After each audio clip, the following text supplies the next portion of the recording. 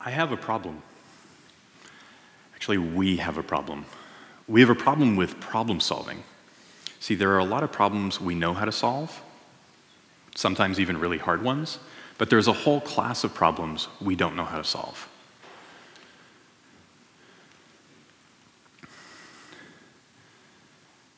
There's a set of problems that we sometimes disagree on what the cause of the problem is, or we disagree on what the solution might look like.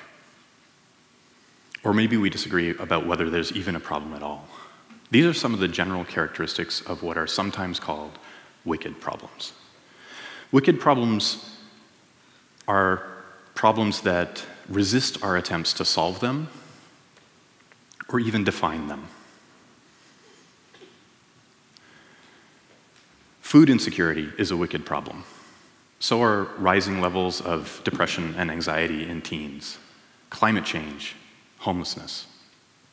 Wicked problems are complex.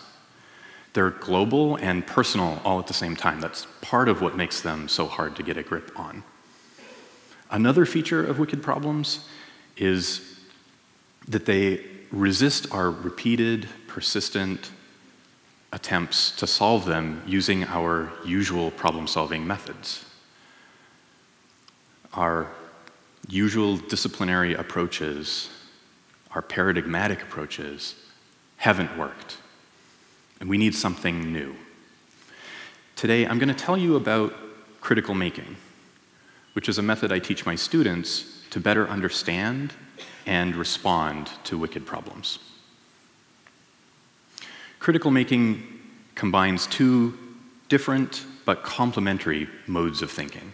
On the one hand, critical thinking and research skills that we usually associate with the humanities.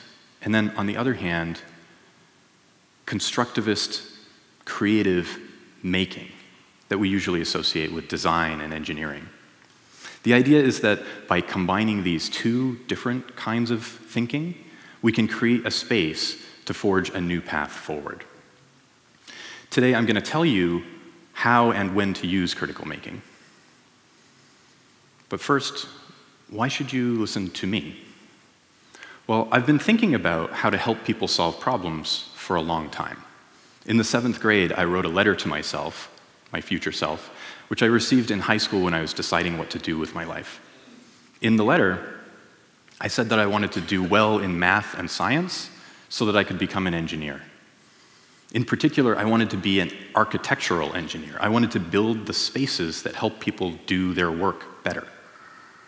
I still have drawings of submarines and ships that I drew back then. At the time, I thought these might be the most important spaces that we could create. We would explore the uncharted territories beneath the waves. By the time I received the letter, I realized that we probably weren't all going to be working on the ocean floor. Rather, we'd be working in front of computer screens. And so I became a computer engineer.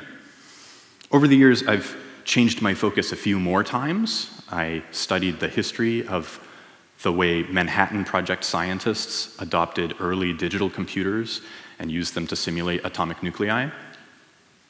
I've studied the way designers adopt emerging technologies like 3D printers and programmable microcontrollers.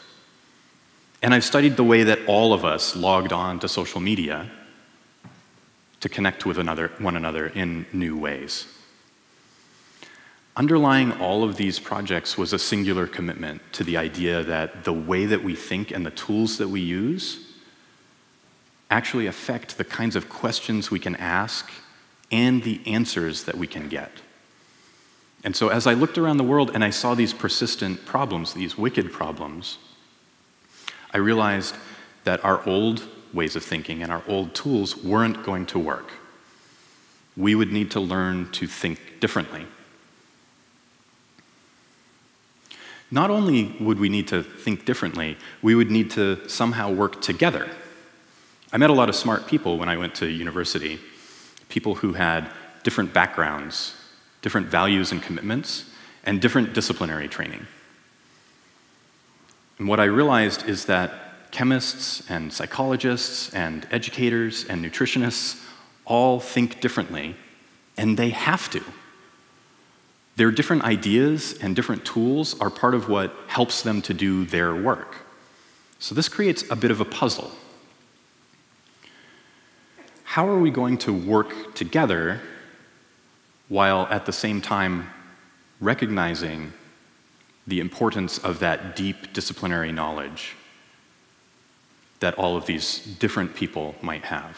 Not only do we have to think differently, we have to learn to think together. And the challenge here is that our usual methods of working together don't work so well for wicked problems. Amanda Allard, one of our other speakers today, is going to tell us a bit more about this, but it's not just that we need to work together, it really matters how we work together. To solve wicked problems, we need a really deep and sustained form of collaboration.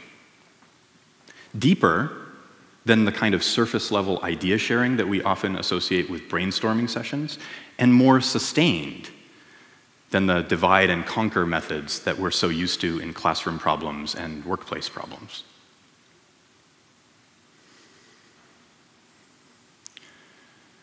Let me tell you why I think critical making can help. Critical making allows for two different kinds of thinking to come together. And this opens up a space for people to bring their whole selves to a problem. I want to make this a little bit concrete for you. Let me tell you how this works in my classroom. So I ask students to choose their own wicked problems, research them, and respond to them. The responses are what I call low-fidelity prototypes. That's just fancy talk for cardboard models. And along with the cardboard models, they tell a story about the world in which that model is made real. Now, over the years, my students have come up with some really amazing projects, and I want to tell you about just one of them. It's one of my favorites. This is the Shed. It's a vending machine intended to address unhoused women's reproductive health. Students started this project in a familiar fashion. They did a lot of research. They asked the question, what actually are the reproductive health needs of unhoused women? And what supports already exist? Policies, food banks, shelters. And then the students began to build. And this really put their ideas to the test, and it led to real learning gains. Here's just a couple of examples. First, you have to plug in a vending machine, and that limits where you can put it. Here's something maybe a little more profound. The students were committed to the idea that the items in the shed be free, but they didn't want anyone to take more than their share. So how do you control access? Their research told them that unhoused people sometimes don't have or trust government ID, so that was out. The alternative that the students came up with, a thumbprint reader, raises even more security and privacy concerns. But controversies really came to the fore when the students started to debate what would go inside the limited space of the shed. I'll talk about just one item, birth control pills. It's clearly related to reproductive health, but what might funding agencies think about this? Would it be legal? How about medically safe? Students ultimately decided that the shed was a bad idea. And that's the important insight that comes from combining critical thinking and constructivist creative making. For me, the great virtue of critical making is that it creates a space to think. Like Felix Kronenberg, another speaker today, I think a lot about the spaces that we create to think together. I teach in Lyman Briggs College, a residential college for science majors at Michigan State University. At Lyman Briggs, we pride ourselves on excellent teaching. A lot of that comes down to what we do in the classroom. But it really makes a difference when our space supports the work that we do inside that room. This auditorium is arranged so that everyone is facing the speaker. It's a perfect fit of form and function.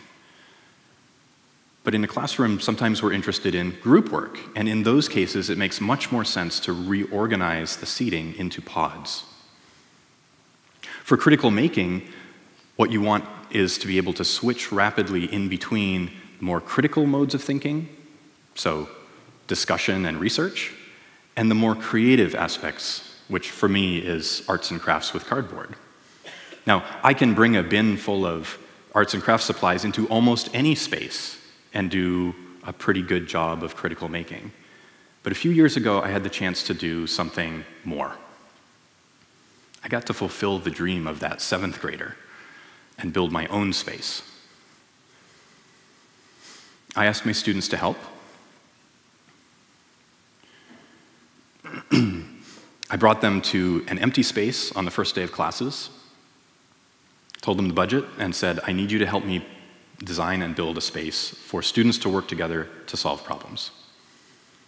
And boy, did they deliver. These students did amazing work. They interviewed fellow students, faculty, and staff. They did site surveys at dozens of both formal and informal learning spaces, ranging from coffee shops and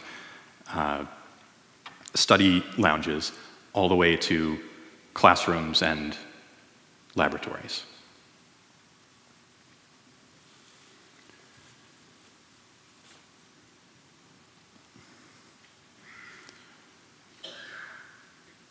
And in the end, the students built an amazing space that I get to work in every day. But what makes the space so amazing isn't just that it's fun for me, it's that students got to participate fully in this design. They were able to bring their whole selves to this project. Students in Lyman Briggs are driven and high achieving, and they have a complicated relationship with failure. Actually, it's not that complicated. They don't like to fail. But they also recognized from the research that they did that there is an important arena of their lives where failure is essential, and that's games. So we incorporated games as a central feature of this space. That's something that wouldn't have happened if it was just me. Students were able to create this space together where they could bring forward their own cares and worries. I hope that by telling you these stories about critical making, I've convinced you that this combination of two different but complementary modes of thinking is sometimes a useful way forward when you're facing a wicked problem. Critical making isn't for every problem. There are some problems we already know how to solve, and we should just do that, even when the solution is expensive or unpleasant in some way. A problem just being hard doesn't make it a wicked problem. What makes a problem a wicked one is that it resists our attempts to solve them with all of our disciplinary knowledge. So the time to use critical making is when you need to create a new space for people to bring their whole selves and their whole cares, worries, and training to bear on a problem. And that's what we're going to need. That's what we need to face the wicked problems that surround us in the world today. Wicked problems like unhoused women's reproductive health, food insecurity, or rising levels of anxiety and depression in teens. We have a problem. Let's make the space to solve it. Thank you.